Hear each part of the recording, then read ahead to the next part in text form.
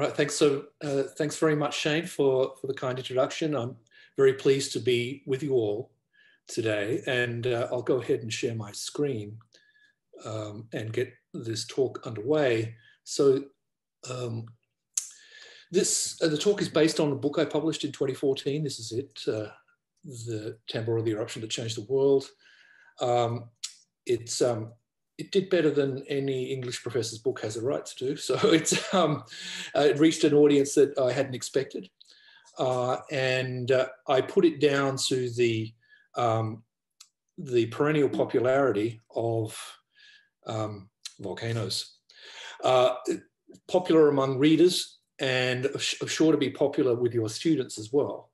So this is a talk very much about volcanic eruptions, and it's which have obviously the element of the spectacular. And as I coming to this particular eruption from the angle of an English professor and cultural historian, I was of course interested in a kind of cultural provenance for our fascination with volcanic eruptions, and it does date back to the late 18th century when Vesuvius was particularly active. Here we have an image by the British painter Turner from a little later, from the first decade of the 19th century, with picturing Vesuvius in full eruptive mode. Never mind that Turner had never been to Naples and never seen Vesuvius. What we have is, I think, what my kids would call a meme by this point in the early 19th century, that volcanoes were a pop cultural artifact. So something that you could buy in a print shop. If you were moneyed enough, you could make the grand tour and visit Mount Etna in Sicily and Vesuvius in Italy and ascend the volcanoes. Volcanic artifacts were beginning to, bits of volcanic magma and were beginning to show up in museums. And there's of course the enduring legacy of Pompeii in the cultural imagination. You have novels, historical novels written about Pompeii, poems, etc. So the early 19th century is a period which invented so much, and perhaps I'm biased because I'm a 19th centuryist, but it all ties back to the extraordinary cultural efflorescence of the early 19th century. A massive uptake uptick in literacy, courtesy of Sunday schools, and libraries, publishing houses, music publishing, everything is on this really extraordinary upward curve in the late 18th and early 19th centuries. And so it's no surprise to see with that we have this voracious new middle class consumer culture is looking for spectacular material, and volcanoes certainly belong to that.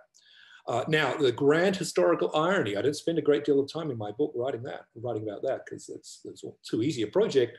The historical irony here is that while Europeans were more or less fascinated with the smaller roster of volcanoes in the Mediterranean, their lives were actually hugely impacted by an eruption on a much larger scale that occurred on the other side of the world in Southeast Asia in 1815. And that's the subject of my talk, the subject of the book, that in fact, there was a world-altering geological event that occurred in the early 19th century, the eruption of Mount Tambora.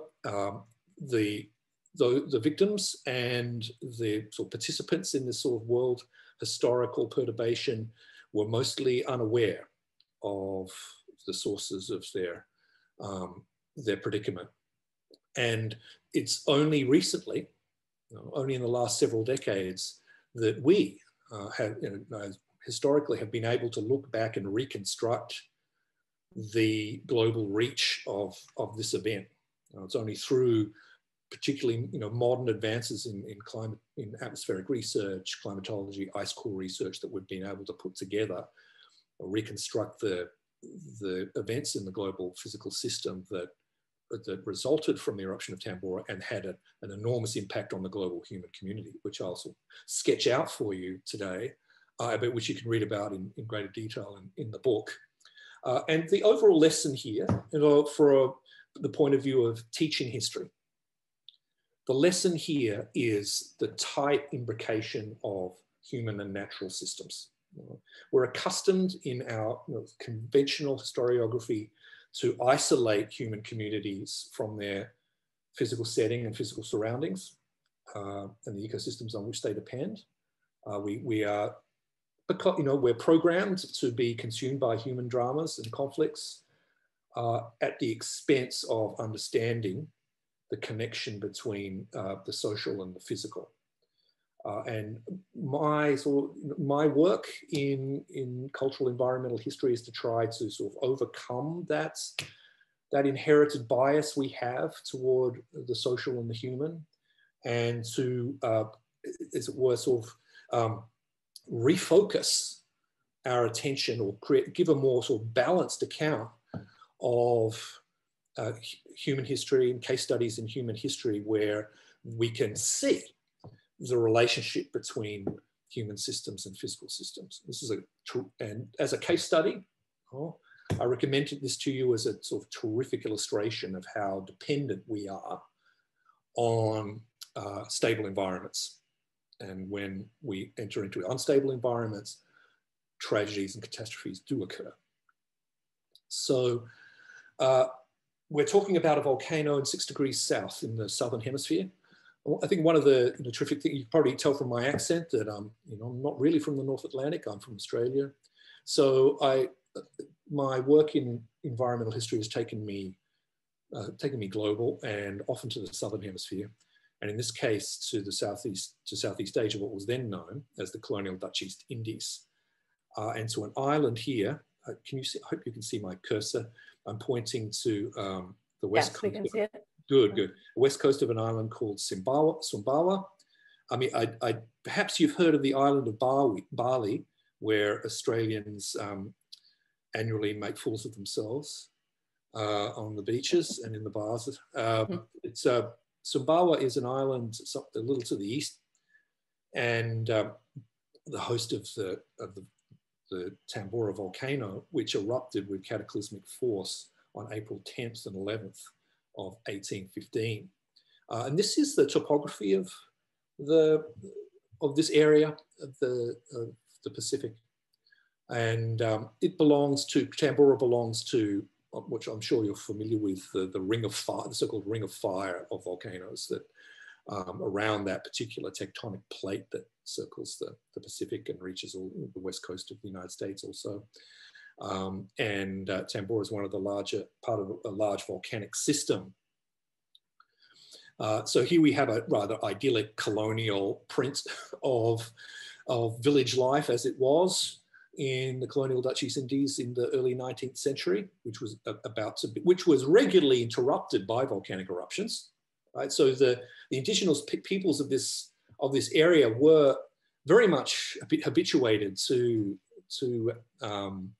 volcanic disturbances, but not on the scale of Tambora. Tambora was, even by relative to the historical experience of that region, something completely off scale for them. So this is how the eruption occurred. So you'll notice that what I'm doing here is I'm really shifting modes, and I hope more or less seamlessly, between historical style narrative and cultural contextualization and important science notes. So these idioms become interweaved with each other. And just before I give you a few science slides that are not particularly detailed or arcane, my philosophy about teaching science in historical contexts or cultural contexts is, I call it the 3 C's, which is conversance, competence, and case studies. So what do I mean by that? It's this, in our disciplinary environment in education, and I mean secondary education and higher education, we are siloed into various disciplines. We have the humanities and social sciences, and we have the physical sciences, and never the twain shall meet, and each has its own peculiar disciplinary languages, and there's not sufficient conversation between them. And or students tend to be intimidated by technical scientific languages. And the first barrier to overcome is that kind of the feeling of intimidation and the feeling of not being permitted or being sort of prohibited from entering into discussions or following following ideas and narratives into that is kind of what's considered a scientific domain. So the standards that we have are really at the level of expertise. If someone is a science major here at a geology major here at the University of Illinois, they have to take certain courses, meet certain standards, and achieve a level of expertise in that particular disciplinary language. What I'm talking about, and this is how I teach my students, is that let's lower that bar from the disciplinary standards of expertise down to this level of competence and conversance. Do you have a basic understanding of key ideas and key formulas within a particular science, in this case, volcanology, but in other points in the book, it's climatology or glaciology. These key physical system sciences that are already neglected in our secondary education curricula. What do we have? We have my kids are going through the system right now. It's biology, physics, and chemistry. And there's almost no earth science to be seen, which I think is to my mind, a travesty for 21st century education, that earth science should be absolutely featured, given the problems and predicaments that our students are going to be facing in their personal and professional lives, which will all connect to the environmental and physical and earth sciences. So what what's our responsibility as educators? Our responsibility is to begin to insinuate this material through the curriculum at every level. And I'm sure I'm preaching to the choir here. This has certainly been sort of my mission as a writer and educator in the last 10, 15 years since I sort of made my conversion experience, which signaled a move from writing about music and art in London in around 1800 to writing about the glaciers and volcanoes, etc., and climate change. So so that was a long preface to this slide, which shows a Plinian eruption. So a reference to Pliny the Elder and Pliny the Younger. Pliny the Younger, who wrote the first account of Vesuvius eruption, the one that destroyed Pompeii. And Plinian eruption is one, and this is important from a physical point of view, that it ejects upward into the atmosphere, penetrates the atmosphere to the stratosphere. Right. So people, when I was writing this book, I'd get the question about, well, was St. Helens, for instance, Mount St. Helens, which erupted in 1980, and something on people's sort of memory horizon in the United States, did it have an impact on climate? And the answer to that is the impact of Mount St. Helens on climate was nil, because the mountain blew out sideways, right?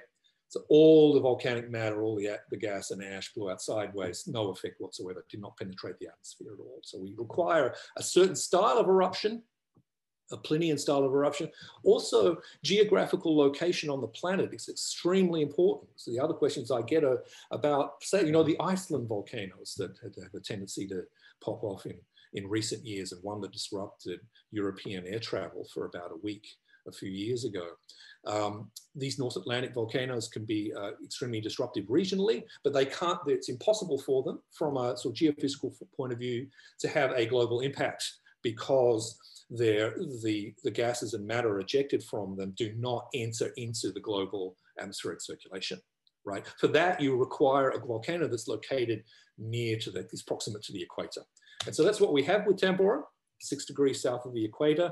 It's geographically, it's located in a geographically suitable position, and it's of a suitable scale in order to actually cause global climate change, which is the story that the story of the book. So as you see from the two slides, the Plinian eruption is the initial explosion, and only about 5% of the volcanic aerosol cloud that Tambora will produce is actually from the first eruption, right? From that initial eruption. The second slide on the right, the so-called pyroclastic flows. And that's about as technical as my narrative becomes. These pyroclastic flows, which are the flow of lava down the side of the mountain, they create secondary explosions, as you see, those clouds erupting vertically from pyroclastic flows. In fact, most of the volcanic matter issues from the flows down the mountain. This is the crater that's left behind. This is a picture that I took from the rim of Tambora. I climbed 2 days through the jungle, picking leeches off, sleepless days in the jungle, picking leeches off my legs and arms, and finally arriving at the rim of the crater, which is 6 miles around and almost a mile down. And you can't quite see it in this image, which is not the greatest, but there's a lake at the bottom, and there are little wispy clouds of sulfur in the crater, which give an indication of some indication of what's occurring subterraneally.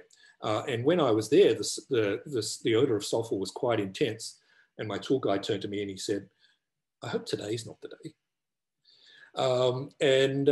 Within a week, everyone from the area had been evacuated because Tambora was rumbling. But there's no real, from a volcanic probability point of view, no real likelihood of it erupting again in a major way in the near future. But as with volcanoes, we really don't know.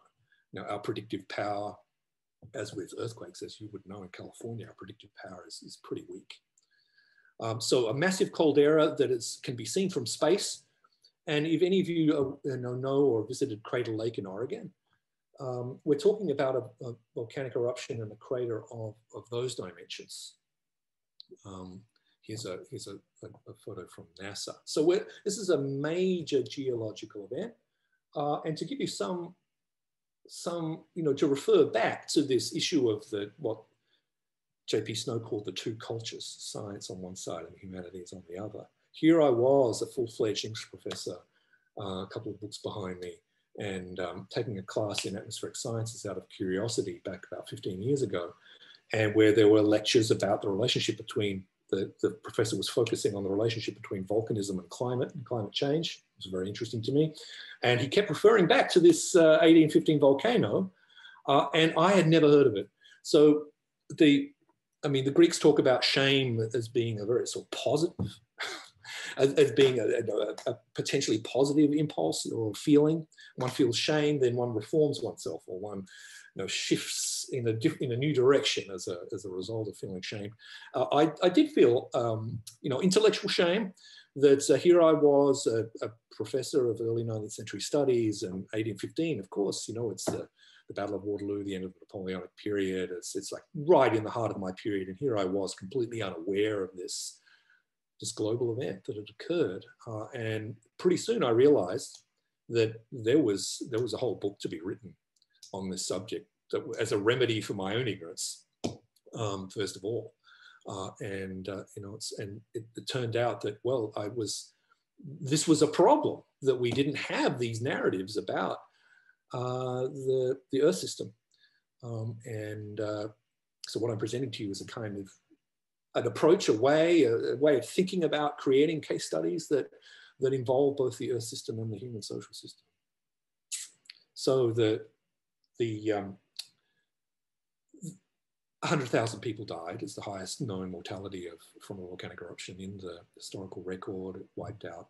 Here is some pottery that's been excavated from archaeological sites. Certain indigenous languages disappeared overnight because all the native speakers were killed. Now, what happened? Again, here's a science slide that I throw in. So what actually happens then? So from regional disaster, right? It was a regional disaster in Southeast Asia.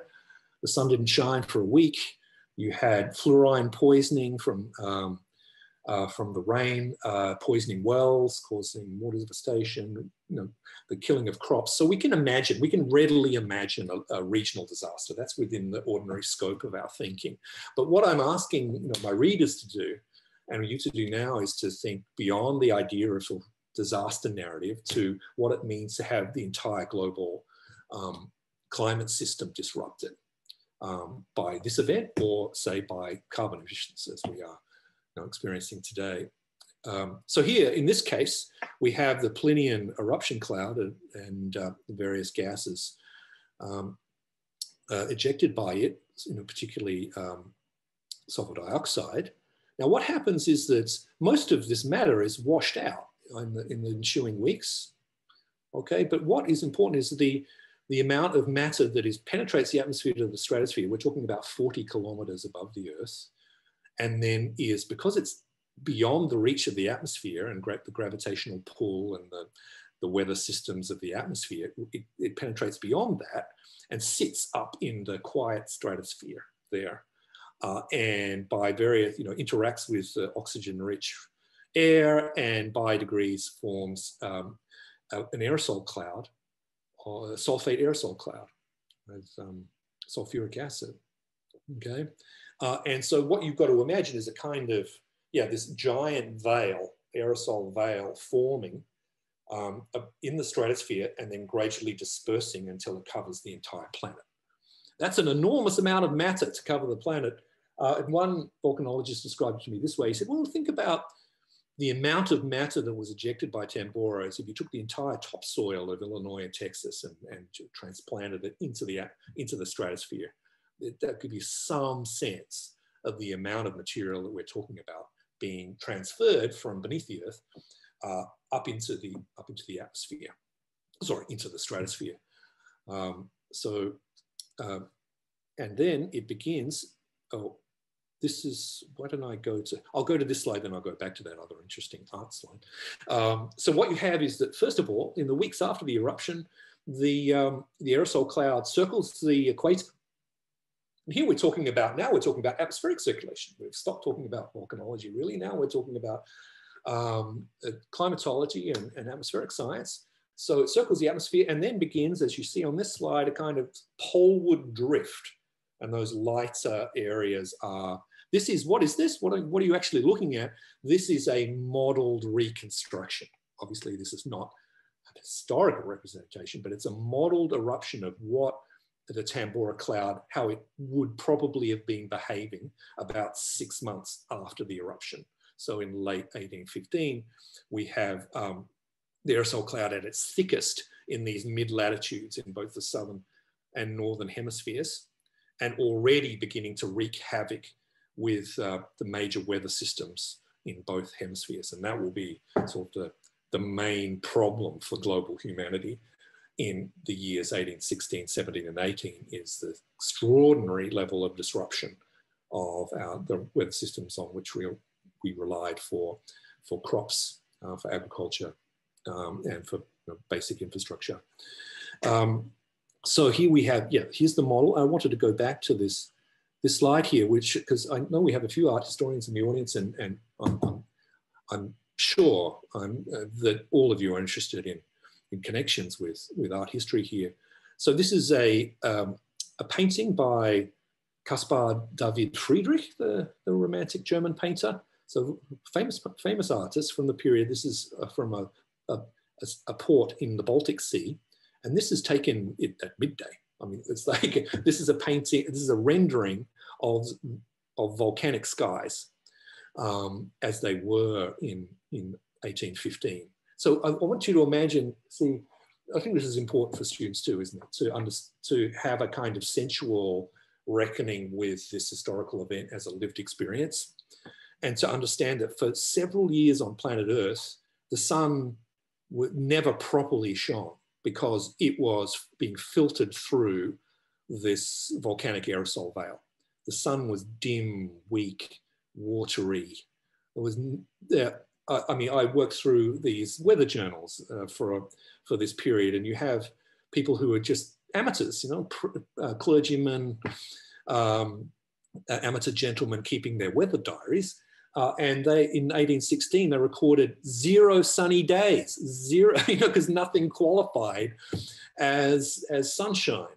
So, imagine how demoralizing the effect of that would be for villagers and peasants and everyone globally to have, everything is cold. The weather systems are haywire, precipitation is haywire, the sun never really shines. It seems like a kind of divine judgment on humanity. And certainly it was interpreted that way by people and cultures across the globe, that this is some sort of apocalyptic event, a kind of day of judgment. And it lingered, this strange volcanic, these skies lingered for a couple of years. And I'm not just making this up about this painting. There's an extraordinary couple of papers written by a atmospheric scientist who was interested in art history, and he did an analysis of the paintings, a pigment analysis, looking at the ratio of volcanic colors, reds and yellows, etc., and seeing if he could connect paintings from that particular period to volcanic events. And he came up with a surprisingly close correlation between volcanic events and the ways in which skies are rendered by notable European artists.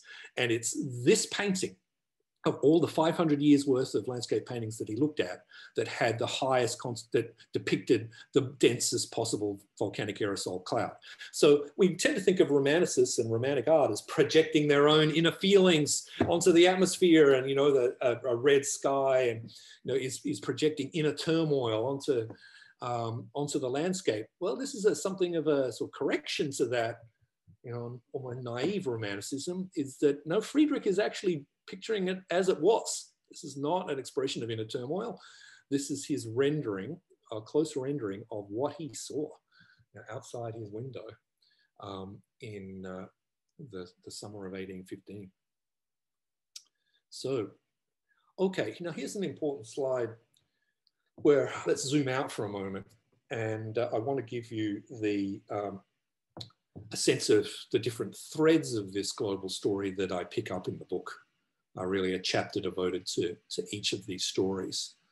And a couple of sort of terms to throw out to you, some sort of conceptual apparatus. The idea of a long tail, the idea that geological events of this scale have a long tail in terms of consequences. Now here's where we think about, we need to think about creatively about temporality in history and timelines. That an event in April of 1815 in Southeast Asia can have consequences that ripple out decades and even centuries. And that's certainly the case of the impact on the disease ecology of the Bay of Bengal in India. And I'll talk more about that particular example. The effects are still being felt today. In China, there was a 3-year famine, and as a result of which the local farmers switched their agricultural crop to the cash crop of opium.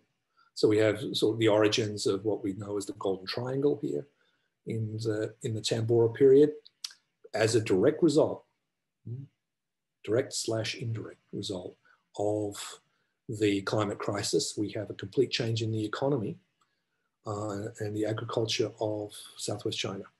In Europe, there's near famine conditions, a typhus epidemic, etc. I'll talk a little bit more about that at the end of the talk.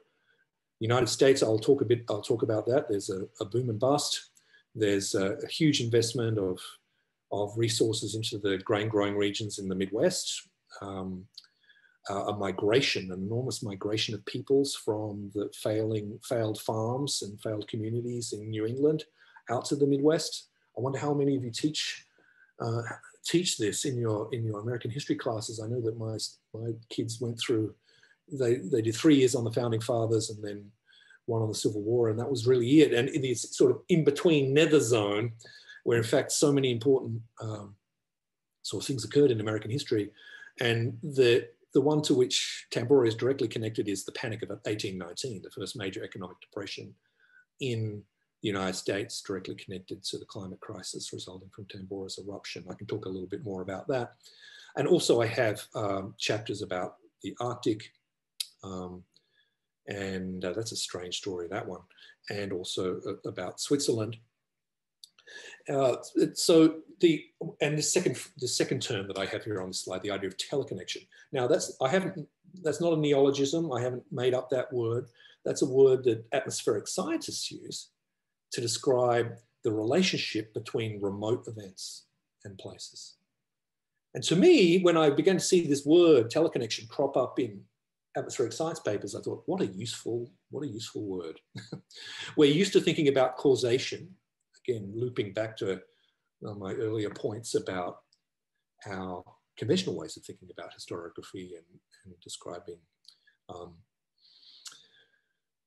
anthropocentric events and their relationships. We're trained to think mostly in terms of proximate causes, right? That, you know, things need to happen, you know, they need to occur approximately in space and time in order for there to be a relationship, and everything else is purely speculative, and we need to train ourselves to be quite rigorous in thinking about causal relationships. Well, actually coming into this through the sciences is somewhat liberating, because when you come to an idea like teleconnections, no, there are these relationships between events that are distant in space and time. It's simply, you know, to be intellectually rigorous, actually, you know, it's important not to bury those connections, but really to examine them. And when you look at a case study such as Tambora, and this is true of the Little Ice Age in general, of course, that you see first of all, you need a global scale. You need to extend your ordinary timelines from our kind of annual, decadal timelines to millennial time frames. And when we're talking about geology, to deep time, to billions of years, we have to pan out and see the larger teleconnections between events. So, so you might be saying, well, I need an example in order to understand this idea of teleconnection. So let's move into these specific examples. So, I mean, I can imagine a class about climate and migration that you might want to teach, where you give a case study example of 1816 in the United States, and then connect that to the forms of forced involuntary climate migration that we're seeing today from various parts of the world and will continue to see. So what are we looking at here? We're looking at it's a rather crude map, but it gives you a sense of where the snow line was in early June in 1816. So you have snow during the crop growing season in Vermont and Maine and New Hampshire. This is a product of the depressed temperatures and altered precipitation patterns from Tambora. And this is probably more illustrative if you look at these three graphs. Look at that low point there, 1816. This is the number of crop growing days in a particular season. So you can see the extraordinary anomaly, weather anomaly, as it impacts agriculture. So we're looking back, I mean, we're no less reliant on agriculture, obviously, but in 200 years ago, subsistence agriculture was the mainstay of most communities in the world. And so, you know, it's extraordinary human reliance on agriculture. And when you have a season like this, where an extreme anomaly here in terms of the foreshortening of the growing season, you have ruinous and catastrophic human consequences. And so it turned out you had entire villages in Vermont shutting down. I mean, the population of Vermont was depleted by 20 or 30% over a couple of years, and entire villages packing up and leaving. So the marginal farmland in the northeast part of the country, people saw the writing on the wall. They weren't to know that this was not permanent, right? That the residency of volcanic aerosols in the atmosphere is only 2 to 3 years, and that eventually, you know, by 1819, things would return to normal. They had no way of understanding that. They believed that conditions were just getting worse, and they upped and left. And so we had families like this one pictured here crossing the Appalachians on foot, Appalachian Mountains on foot, and heading to the west.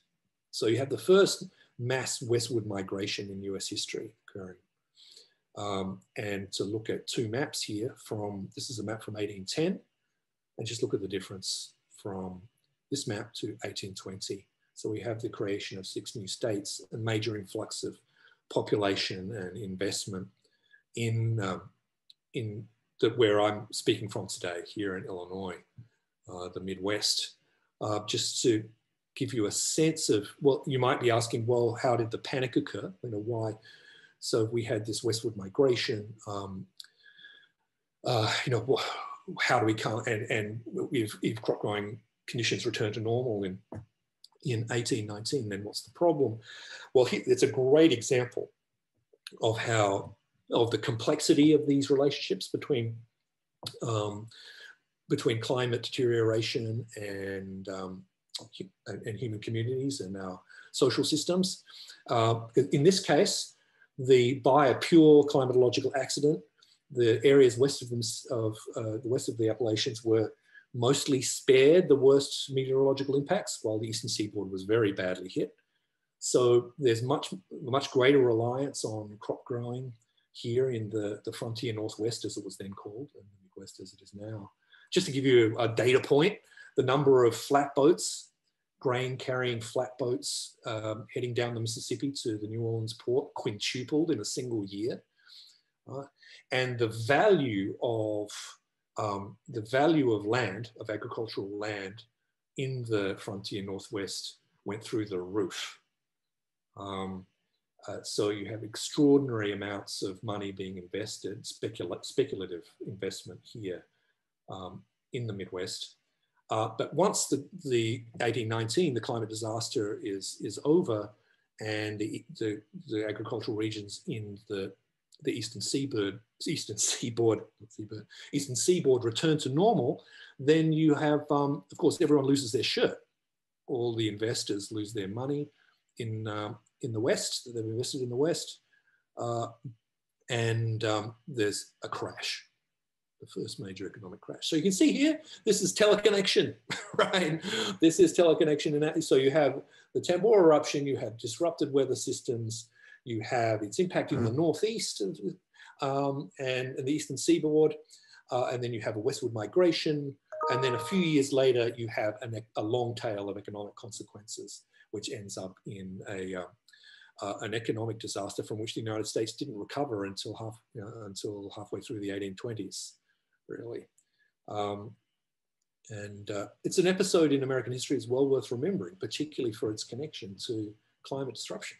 Because this is exactly the kinds of scenarios that we're entering into now, where we have to attempt to describe and measure the relationship between climate disruption and disruption of our social and human infrastructures.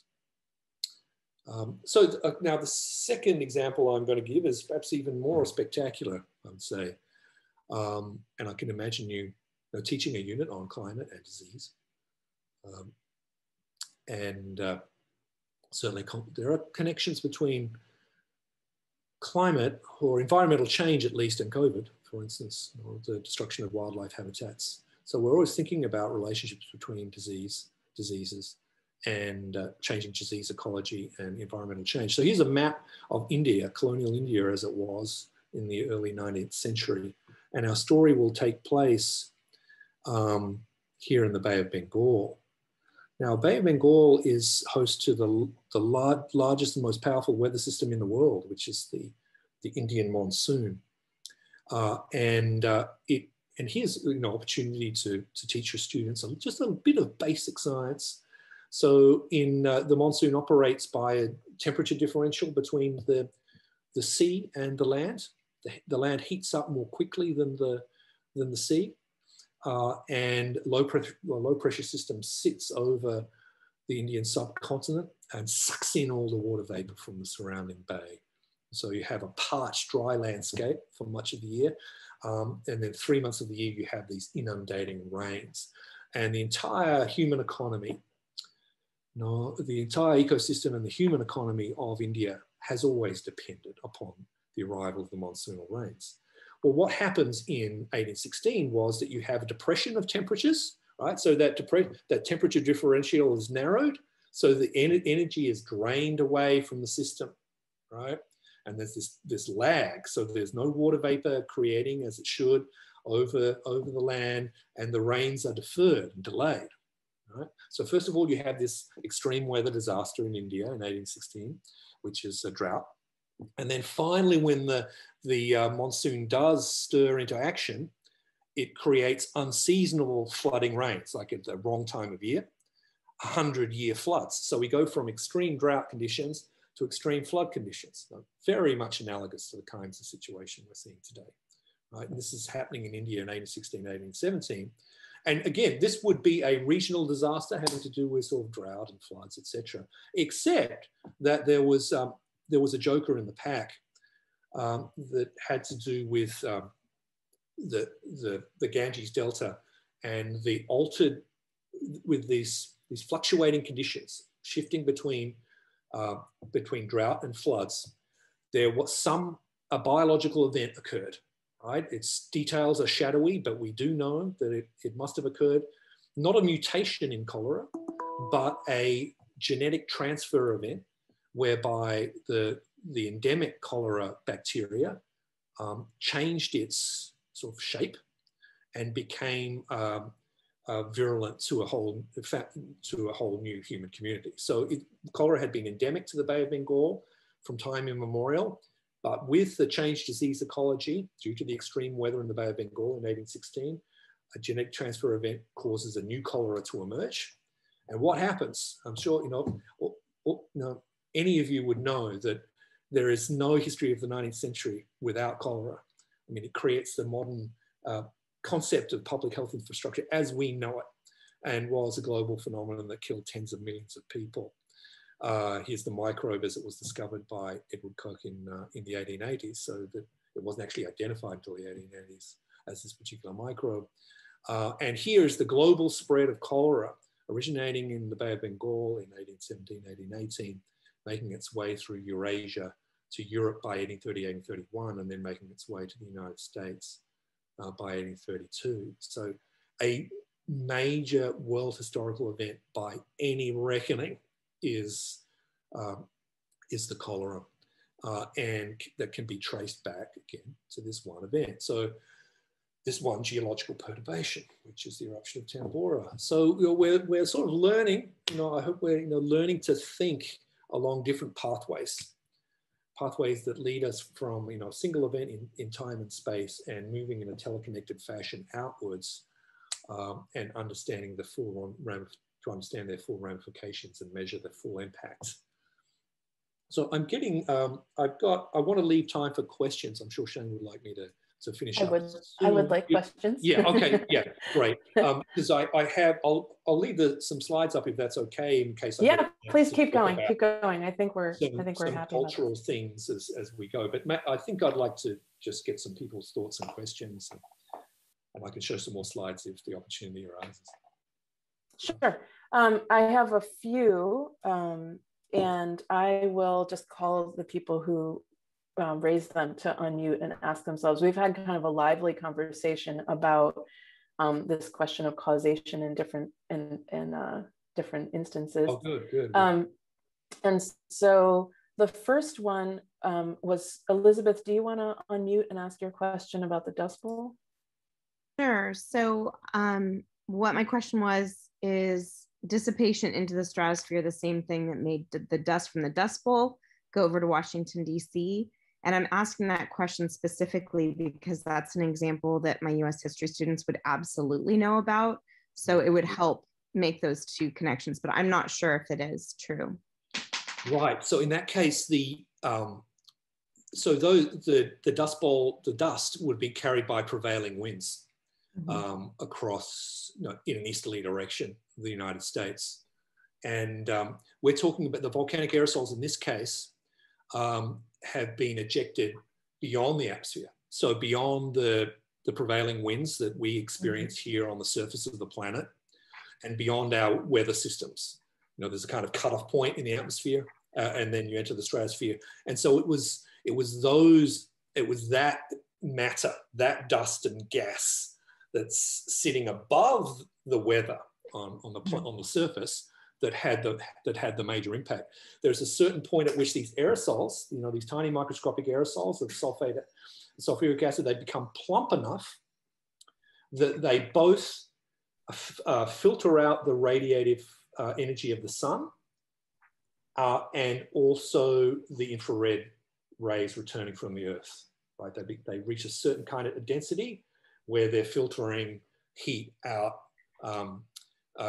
in both directions and just creating this overall cooling effect on the planet. So you have parts of so Tambora is a cooling event. Let's make that clear. So, but you think what's important from the point of view of a case study is that it's we're used to operating, our human communities are used to operating within the narrow band of temperature fluctuation, right? And even when we talk about the Little Ice Age, we're talking about a narrow band of fluctuation, and over between say 1250 and 1850. right? It's what we're facing now in the 21st century is an increase in temperatures beyond any kind of historical narrow band of our experience. So I think that, teaching the Little Ice Age, you have to be careful to say this is an instance of climate disruption, but it's nothing like what we'll be facing in the 21st and 22nd centuries. And what was interesting to me in particular about Tambora was that, it was that Tambora took us well outside the narrow band for a couple of years. So you have temperature depressions of 4, 5, 6, 7 degrees, and flooding rains in summertime, and all the impacts on agriculture. But I think that the Dust Bowl case study and the Tambora case study would sit really well side by side, because they're ultimately both about agriculture. That's true. Thank you so much. Thank you. I want to ask Robbie, do you want to, you had a series of questions, maybe don't ask quite all of them now, but do you want to ask one or two of them? Yeah. Thank you so much for your talk so far. I was curious, I think this kind of like touches on maybe a lot of what a lot of people were saying, but in terms of like framing climate as this driving force solely or not, or kind of more than others, I was curious about how that might like overshadow or undermine like agency. We've been talking a lot about like Eurocentrism, and specifically like there was the slide about like Tambora's impact, and like very briefly you were talking about regions, and I was curious if like how you kind of address the like resilience or adaptations within those regions or countries, say, in China or India to changing climate without it being like maybe like a victim kind of narrative. Very, very good questions. And yeah, I don't have a kind of clear prescriptive set of answers. I think, these are deep intellectual questions, that we all wrestle with. And I would say that perhaps I'm offering a corrective, this kind of narrative, which focuses on the global physical system and its capability to upset social and cultural norms, economies, infrastructures, and what have you. The kind of level of disruption that we're talking about actually is globally disempowering, and that it creates a set of circumstances that is beyond any kind of conventional tolerance level within which our communities are adapted. So let me rephrase that perhaps in more simply, is that if we think about adaptation and resilience, right, as that communities living at particular latitudes or within particular ecosystems having adapted to those and being adapted to fluctuations within a sort of the natural band of variability, okay? We think about resilience within natural variability. We're talking about changes in ecological conditions that are outside the scope of natural variability, and therefore test resilience to a breaking point, right? And create kind of social and civil disruption. And so, I mean, just looking at this slide here, where what is this? This is a little climate change memorial. It's German, and it's a memento mori of those who died, right? And these became popular. It was like pop art. You saw similar things after 9/11.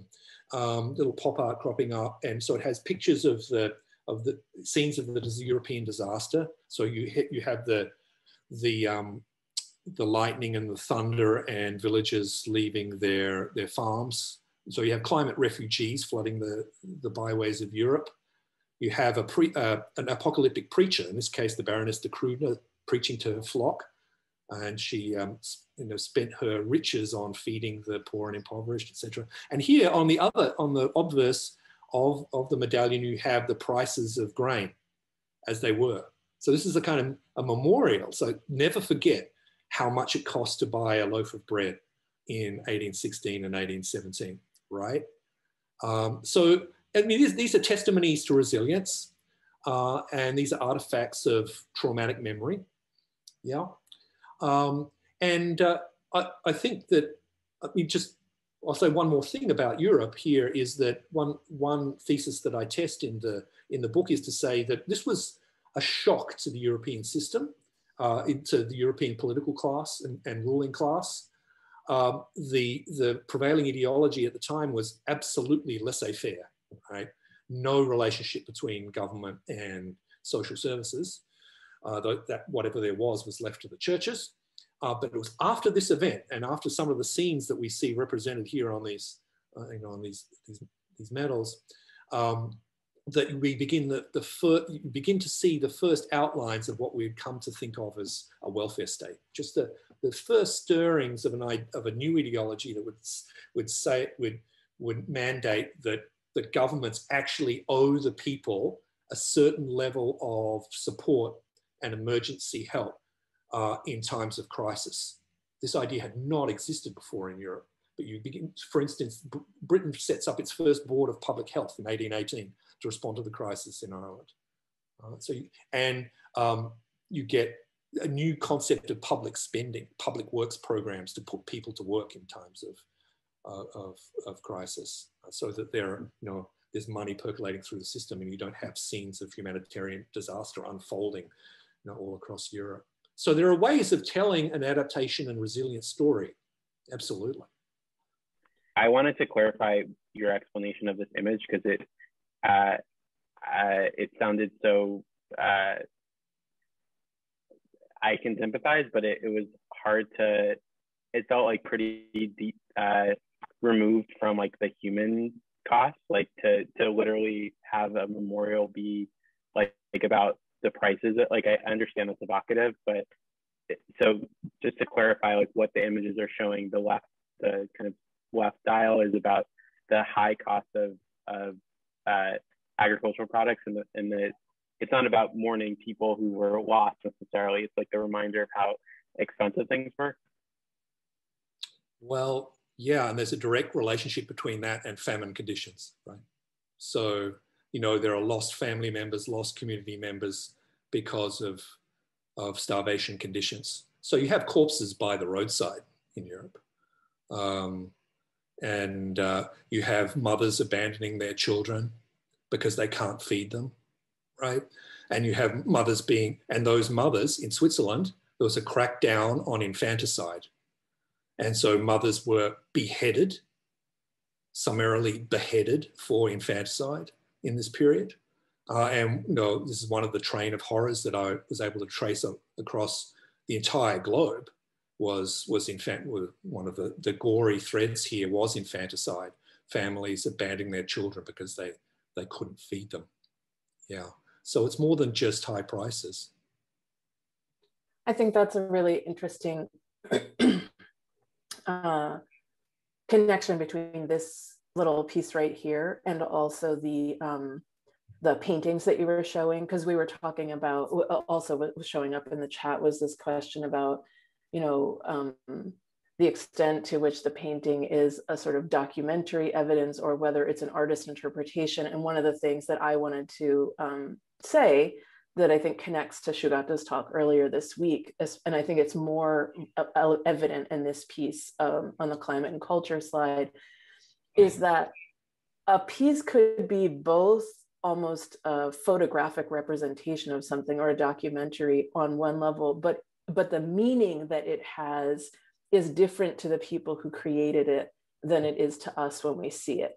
And so I think that's another piece to keep in mind when we're thinking about what Shugata was saying about not taking something purely as a documentary piece of evidence, that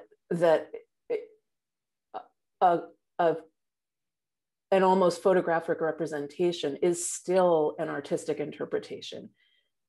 Because the person has chosen what to do. And so when we're looking at this thing for the price of bread or the price of grain, it doesn't have the emotional resonance for us looking at it that it would to a person who recognized a time of starvation where that might have been a reminder of that. So I think that that's like in a classroom case, that could be a really useful lesson to show them this, you know, chart of the price of bread and ask them, you know, what are you seeing? And then to give them this additional information and say, okay, what are you seeing again? Like, how do you interpret that in this? And that was what Shugata was saying about artworks as well, was to ask students to look at them once, give a little bit additional information, look at them again. So I mean, this leads into into the area of how to, you know, the symbolic imaginary. You know, how do these events get translated culturally? How do they live on? And I can't leave a talk about Tambora without talking about well, there's a picture by Constable of you know, weather system pouring in from the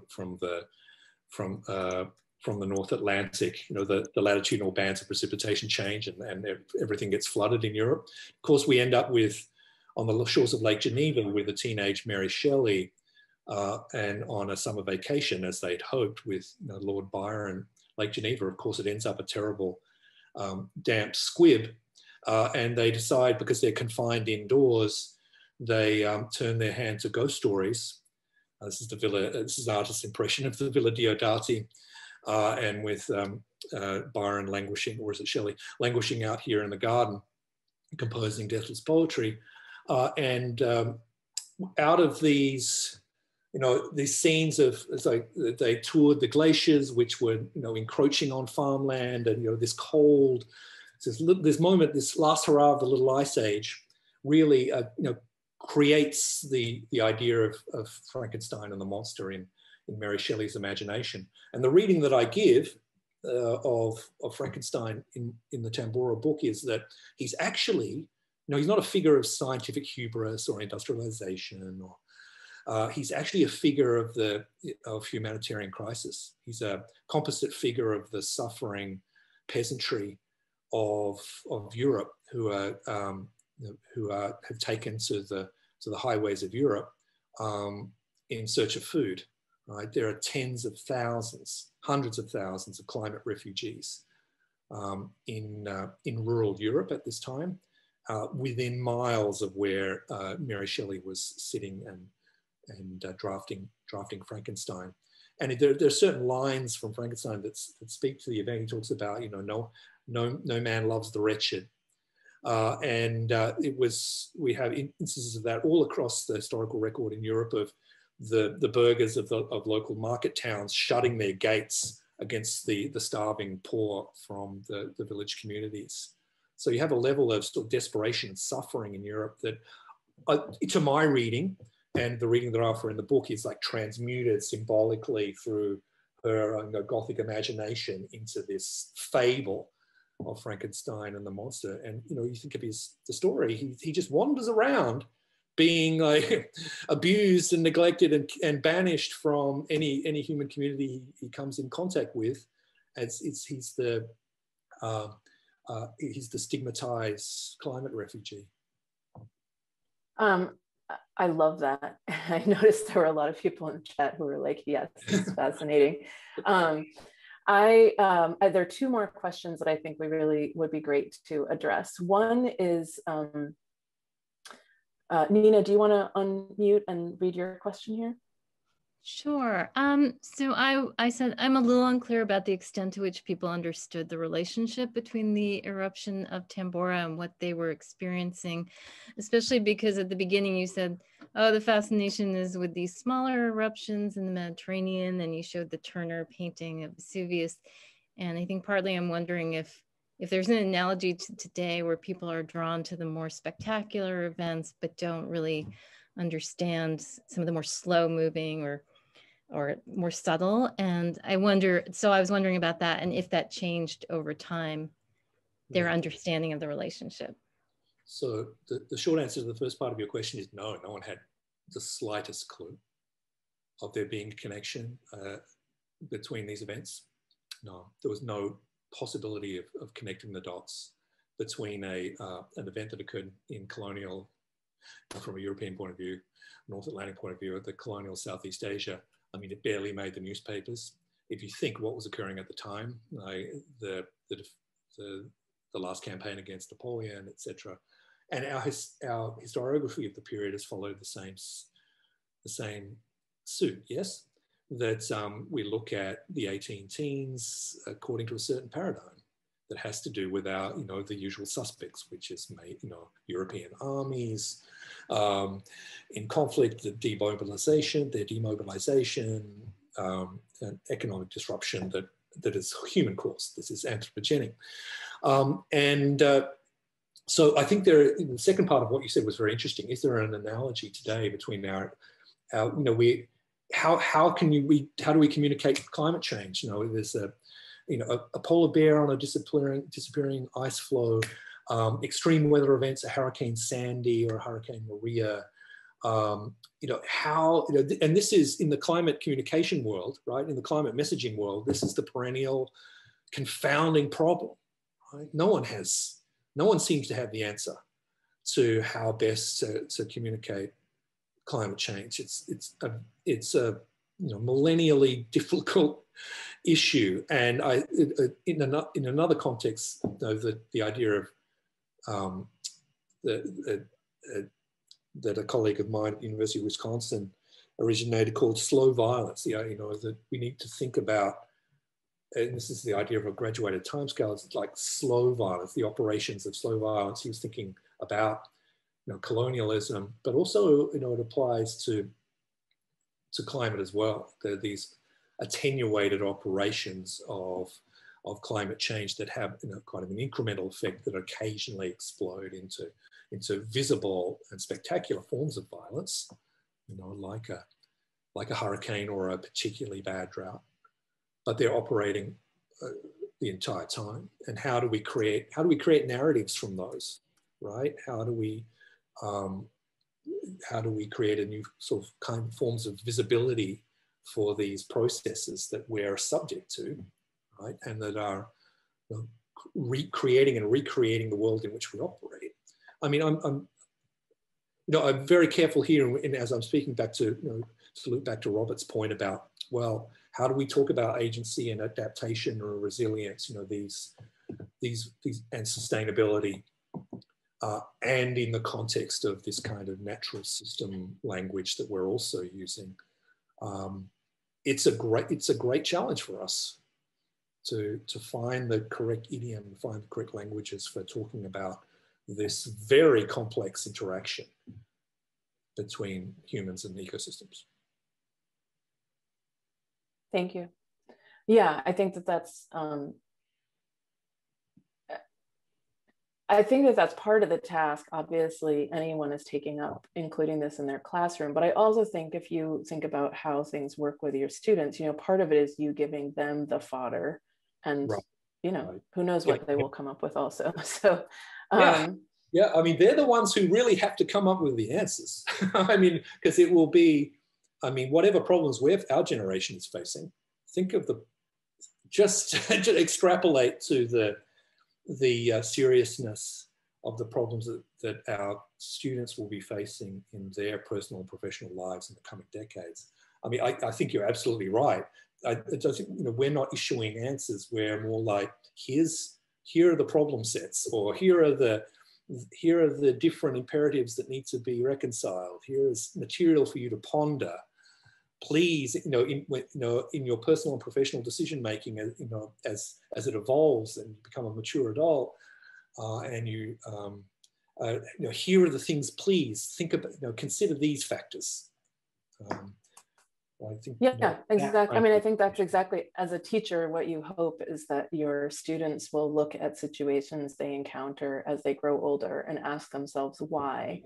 And in this instance, I think the simple hope is that the answer to that why might be some complex relationships between climate and society. Hey, thank you so much. Well, thank you so much. I'm so glad to be able to meet with you, and good luck to you all in taking interesting climate historical material and climate science into the classroom.